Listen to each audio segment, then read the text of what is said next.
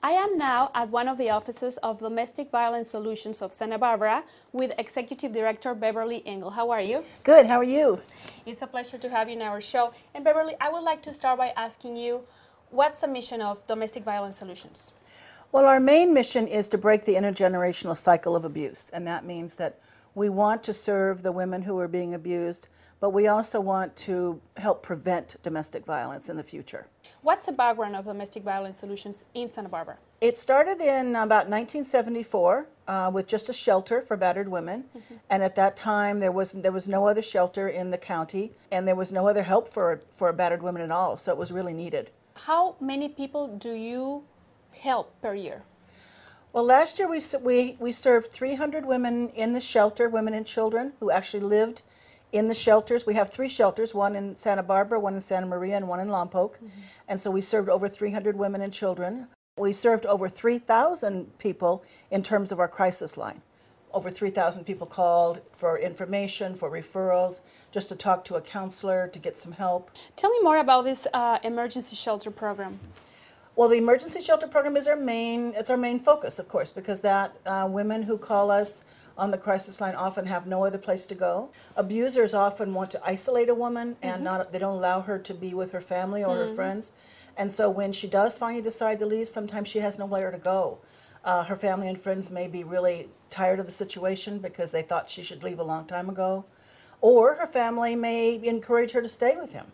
So often they don't have any place to go, and we have people usually who don't have enough money to get a hotel or get an apartment. So we really serve the poorer people in the community. I see. And so they get to come with their children and get counseling. We help them with their legal papers, with getting restraining orders. With women who are not legal, we help them with immigration issues. We help them to create a plan for what they're going to do next. So we offer a lot more than housing, but housing is our primary focus. And that's during 45 days, Yes, I understand. yes. And after that, what happens? After that, some of them have someplace else to go. Some of them relocate. Some of them go back home. Not that many, but some do. And then, as I said, some are qualified to go on and stay for 18 months in our transitional housing. We want to make sure it's somebody who's really going to take advantage of it. They're going to go back to school, get job training.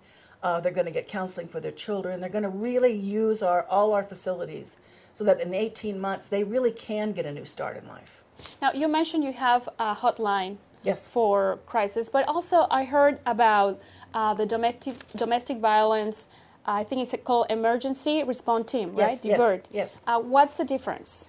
Well, the crisis line is a 24-hour line where, again, women can just get information, get a little bit of counseling. The divert line is whenever the police receive a 911 call, they call us automatically, and we send an advocate out with the police to talk to the women, actually in her home. So it's a support for her. Yeah. The police are trained to talk to the women in a good way about domestic violence, but it just feels better to them if they have a female support system and somebody who has information about domestic violence right there on the scene. Now, what about counseling and training services? We provide counseling to all the women who come to the shelter and to the second stage housing. And when they're in the shelter, it's really kind of emergency counseling. It's dealing with the current domestic violence issue. It may be helping the child who was also witnessing the abuse to kind of get over the trauma. But in the second stage housing, we really go more in depth into a deeper kind of counseling. We have a treatment program for what's called complex trauma. Women who've been abused recently in a domestic violence way almost always have a history of having been abused as a child. And we find that unless we help them recover from the childhood abuse, which actually may have caused them to be attracted to an abuser or to stay with an abuser because they're used to it. And there's a lot more to it. They have depression, they have anxiety, they have low self-esteem. It's a very complex issue, helping them to recover from all of that. So in that 18 months, we really do a very intense counseling program with them. Now, how do you prevent these topics to happen? Do you educate teenagers or schools? We have a teen services program here in Santa Barbara and in North County.